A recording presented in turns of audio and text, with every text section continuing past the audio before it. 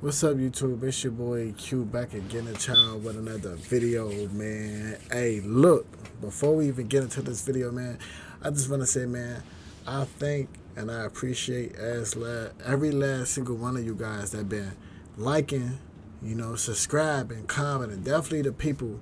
I definitely want to thank the new supporters that joined the QTV Mafia, man, because I ain't gonna lie, man, I've been getting a lot of love and support, and that should keep me going, man. Like, people that show me their love and support keeps me going, keep me motivated, man. Keep me wanting to do the shit that I'm doing, keep me wanting to get out videos every single day, man. But today, we finna react to trying to steal our unstealable motorcycle. And me personally, I plan on buying me a car. So by me planning on buying me a car, bro, I need to learn the best defense kits or whatever the fuck, you know what I'm saying? I need to know if I get me a car, because I don't want nobody stealing my shit. I ain't gonna lie to y'all. But if you're new to the channel, man, hit that like button, subscribe, hit that like button, subscribe, hit that like button, subscribe. Do I got to say it again? Oh, okay. But hit that subscribe button, man. If you're new to the channel, man, join the fucking Mafia, man. Let's get into this video. And only Suzuki GSX-R with 600, one of the most commonly stolen motorcycles. And this bike is perfect for the job because it's got experience with being stolen. So here's the plan. We staged the GSX-R on the street. Now, not just any street, the mean streets of Lancaster, Pennsylvania. And then our thief, okay, I'll admit it's actually Craig. We'll see how long it takes him to break into each anti-theft device. And we're gonna be monitoring this with a hidden secret camera. Okay, it's not that hidden or that secret. It's definitely not hidden. It's just a camera on top of Van Diesel. Craig will also have to deal with all the variables that a thief would normally have to deal with, such as vigilantes, bystanders, police jumping in, children mistaking him for a younger, thinner Santa Claus, and the most frightening thing of all, the potential guard snake. Now, the first motorcycle anti-theft device we're gonna try is the classic brake lock. And the way this works is, I'll show you. This goes around the brake, this goes around the bar, and then it locks down like this. And the idea is that because the front brake is engaged, that it's gonna be kind of a pain to move the bike. Now, the benefit of something like this is, one, they're pretty inexpensive. 2, it'll fit in your pocket, it's really small. And 3, it's really, really easy to use. You saw it, it took me 2 seconds to put it on, and it only took me a couple seconds with the key to take it off. So let's see how long it takes Craig not bad to bust this thing open, if he even can bust it open.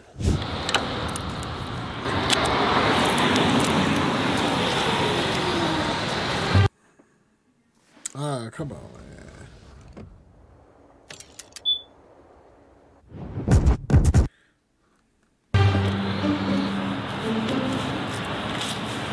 So the thief walks up and scopes out the bike. After checking to see that the coast is clear, he checks to make sure the bike lock is working. He looks around once again, just like thieves often do before he commits a crime, and then just with a screwdriver and a wrench, he disconnects the brake lever from the master cylinder, bypassing the anti-theft device entirely. And in less than 2 minutes, without making any noise, walks away with my bike. Wow, that shit does not work. Do not get that. Took a little longer than I thought it was gonna. With the pressure on the front brake, it's a little harder to pull that pin out, but as you can see, I could have done that in probably 30 seconds and been gone. A couple other things I could have done that would have been quicker. One is I could have just cut the brake lever. Could have just cut that right off, and boom, I'm gone in less than 10 seconds. This seems pretty stout. I'd say one of the things that's gonna keep honest people honest. So should you buy this? A trained thief is gonna get through this in seconds, and your bike's gonna be gone. Now, there are 3 ways that a motorcycle thief will try and steal your motorcycle. The first is probably the simplest, and that's just to ride off with the bike to their lair, cave, or swamp. And once he's riding the bike, he doesn't look suspicious anymore. He just blends in with all the other criminals riding motorcycles. The biggest obstacle that they'll need to overcome is turning the ignition switch. And since most motorcycles don't use an ignition that requires a transponder, you could just jam a screwdriver in there and turn the switch if you have enough leverage, or use a special file down blank key, or unplug the ignition and then plug in your own from another bike and then just turn the key and be on your way. Now, this is not the first time this motorcycle has been stolen. After we posted the first video about this about a year ago, of me and Craig trying to restore a wrecked bike that we bought at the auction in just 8 hours, I got an unusual message from someone on Instagram who said, "That's my bike." And he even sent photographic proof, and we compared the VIN, and it's right, it was his bike. Now I'm gonna get back to the story in a second, but with these next items right here, I've saved that bike from getting stolen. We're gonna find out. This is the classic motorcycle rotor lock. And what this does is it puts a little pin inside one of the holes in the rotor. And see, I need to find this video, but with cars. You know what I'm saying? Stops your bike from being able to move, and it hits the forks and stuff like that. And this is the mighty, mighty, legendary Vulcan chain. Look how thick that chain is. This is said to be almost uncuttable. I'm gonna put both of these on the motorcycle at the same time and see how long it takes Craig before he can steal the motorcycle, if he's even able to do it. So I mounted the unbreakable chain on the bike and the rotor lock. Let's see if Craig, our thief, can steal the bike in broad daylight on a busy road with neighbors walking by. So once again, our thief walks up to scope out his next victim. But this time, he's wearing a mask. Seeing the chain on the back tire, he pulls out his bolt cutter. But the rotor lock has a motion sensor and is now going off, letting everyone around him know that this bike is getting stolen. Oh, that's kind of, okay, that's kind of flashy. I like that one. But no one seems to care. The bolt cutters were no match for the unbreakable chain, and the bike is saved until the thief pulls out this. And in about 3 minutes, he was able to get past the chain. Then for the rotor lock, although it was loud and annoying,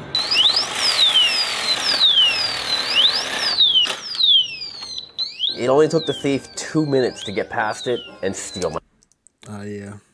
These are all bad.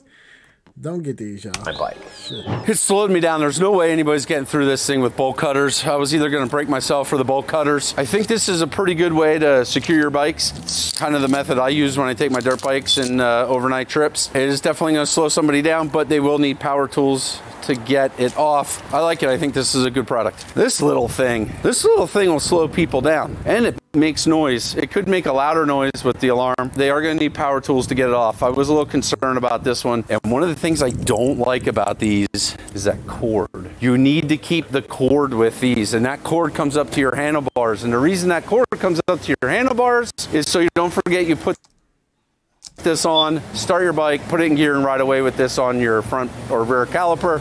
It breaks things. Ask me how I know that. I didn't do it. I had to fix one for a guy that did it. So here's an example of the second way a motorcycle thief will steal your motorcycle. First, you see these gentlemen walk up to scope out the bike. And then you notice the first guy pushes the handlebar to see if the steering wheel lock is on. And it is. And the bike is saved, and the good guys win, and the bad guys are defeated, and they're questioning all their life choices.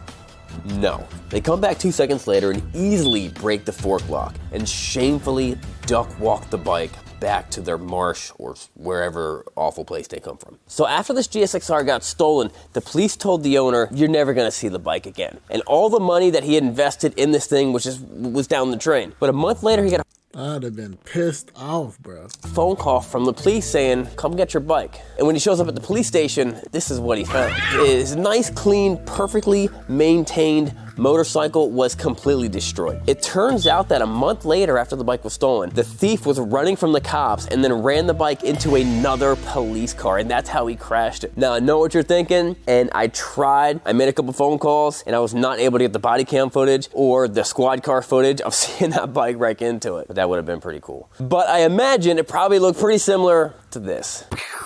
Slide, huge crash. But the big question is, could this product right here have helped our friend from getting his bike stolen? This right here is the Mac Daddy of motorcycle theft items. This thing has baronium. It's a special coating that they put on this metal that's supposed to dull angle grinders. Let's see how long it takes Craig to figure this one out and see if he can steal that bike.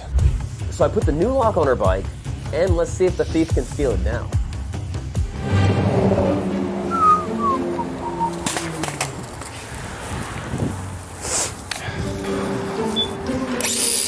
Now this lock apparently has a special coating, making it angle grinder proof. And it appears to be working. Dude, that's impressive. So he decides to pull out the big guns and handheld bandsaw.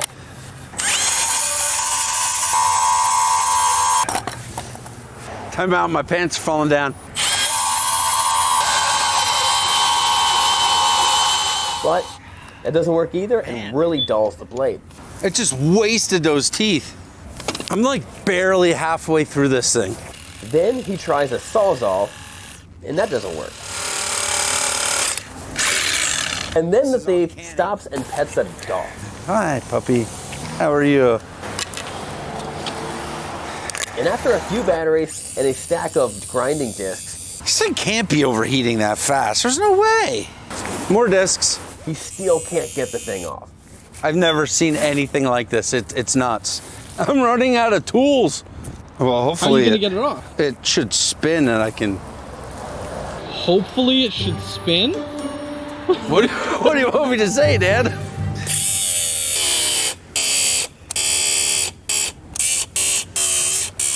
I still gets broken. I still can't get. Ah, dang it. And it won't spin. No, it's a pretty skookum blade you got on there, and it just knocked the teeth right off. Our thief was successfully deterred. The Omen 16 laptop. I can game on the go on the highest settings on the latest GPU. I think if anybody got a bike, y'all should probably get that. You know, it ain't ain't no little small tool gonna be able to get that bitch off. Nope, he's back, and with a small generator and a metal blade.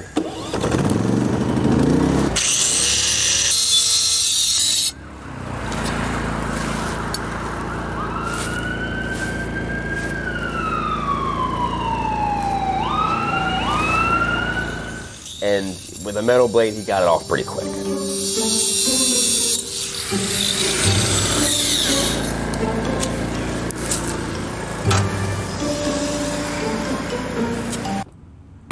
This is pretty impressive. I don't know if we got a bump grinder, and it's pretty secure. Not saying you can't get into it, because I did, but it's secure.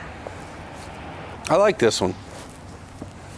And the third way to steal a motorcycle looks a little something like this. These guys pull up in a Silverado, classic Chevy truck guy thing to do. They pull up next to the bike inside the parking garage, and they uncover a really nice CBR 1000 RR, all tucked away under its cover and not hurting a soul. And in the worst possible way, they pick up the 120-pound motorcycle and throw it into the back of the truck and drive away, causing hundreds, if not thousands of dollars of damage just to the bodywork with this move. They don't even use tank straps to tie the thing down. They just lay it down on the side. Tank straps, the world's greatest motorcycle tie-down strap, available on Amazon or M1Moto.com.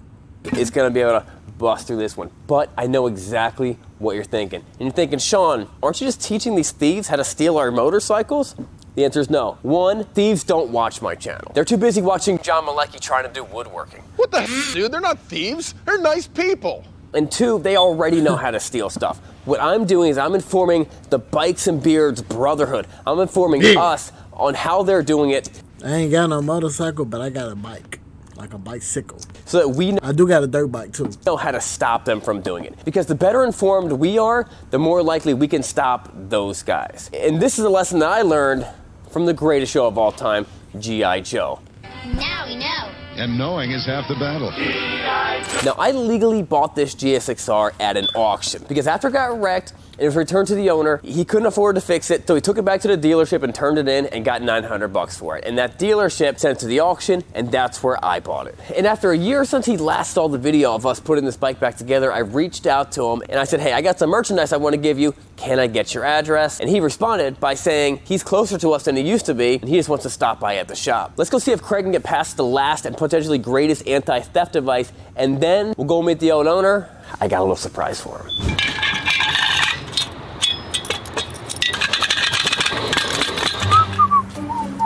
I don't know, that seemed a little, seemed like you could probably get through that. We gonna see though. It looked like a damn boot. Like if you from Chicago, you know what a boot is. And niggas know how to break boots. Ooh. Our thief rolls up and sees the target, and then he pulls out the big gun. He goes right to the portable bandsaw. It's not liking it. No, that ain't it. Didn't even do anything. Barely scratched it. Not having any luck with the bandsaw, he goes back to the faithful battery-powered angle grinder, and in less than 5 minutes, he's gone with my bike. For the wheelie clamp.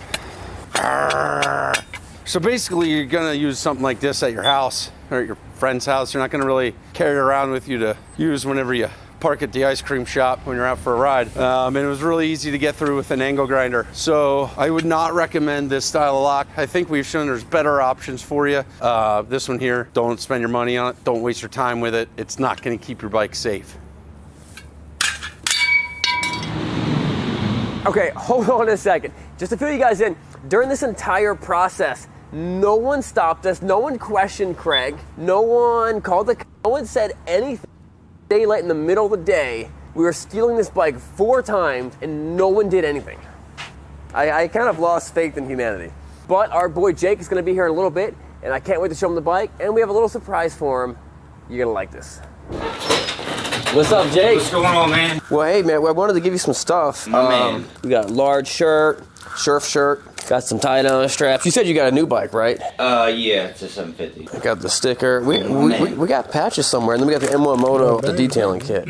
It's got the spray and the microfiber and stuff like that. Oh, my man. Thanks, brother. We got bad news about your bike, though. What happened to it? We let some guy test drive it like 2 months ago. Uh-huh. He totaled it. You're kidding. No, I'll show it to you. It's crazy. That bike's been through a lot. We're trying to put it back together now. I got a different color wheel. It was destroyed, man. It was awful. So I'm trying to re-put it back together, and this is what we got so far. Oh my gosh, you really redid it. Yeah. Dude, how many times is that bike gonna get wrecked? You know what I mean? I don't know. I mean, the dude who stole it from me, he ran it into a cop car. So that's so crazy. So what was it like when the cops called you and said like, hey? So originally, when I walked out to work, it was terrible. Like, it was the worst thing of my life. Like, I walked out just going to work and the bike was gone. Right. And so I called Anne Arundel County Police, and they were like, yeah, unfortunately this happens. A lot of people come down from Baltimore and steal it, and then they'll chop it up. They're like, you'll probably never see that bike again. A month goes by, they call me, they're like, hey, we found your bike. I was like, they're like, yeah, we have it at the scrapyard. You're thinking it's all nice, right? No, they were like, we have keys. And I was like, how do they have keys with it if I have the keys at home? So right, that's crazy. The dude, I guess, punched it out and took it, but yeah, when I got it, it was terrible. I mean, there she was. And then one day I was at work, I was like, that's my bike. And that's the guy right there who stole it. That's the guy who stole it? Yeah, right on the left. How'd you find him? How do you know? How do you have that picture? Because on the report they had his name, so I just looked him on Facebook. Oh shoot! The crazy thing about it is, this guy, his old profile picture, he posted my stolen bike on his phone. No. Yeah. What happened when you took him to court? He's paying me back over time. Okay. He's supposed to pay me back in a year. It's been almost 3 years now. Oh dang. So it's taken a while. Actually, I'm messing with you, man. That's not your bike. You're kidding. Nah, I got it.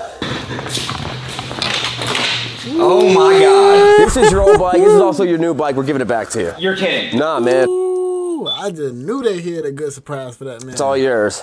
Are you serious? Yeah, dude. Now you got 2 bikes. Are you serious? Yeah, dude.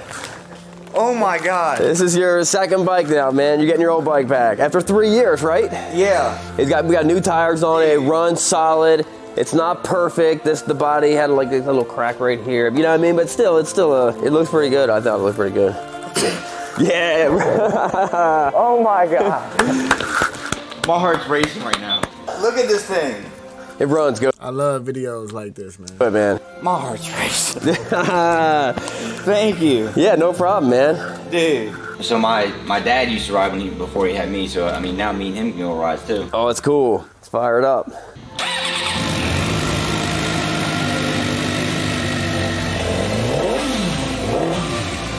I sit on her? Hop on her, man. Oh man. I love videos like that, man. It's good that they surprised him and gave him his bike back and they fixed it. You know what I'm saying? I ain't have to do that, but you know that people like that is a blessing for sure, for sure. And I hope y'all enjoyed the message of this video, which is, you know, bike self-defense bike locks, okay? You know what I'm saying? Like bike locks to help y'all, you know what I'm saying, if y'all ever part. I recommend getting the second to last one when the dude had to pull out the biggest shit. I think that's the best lock. But that's it for this video, man. Hit that like button. Make sure y'all subscribe. If y'all enjoyed this video, subscribe. Hit that like button. We gone.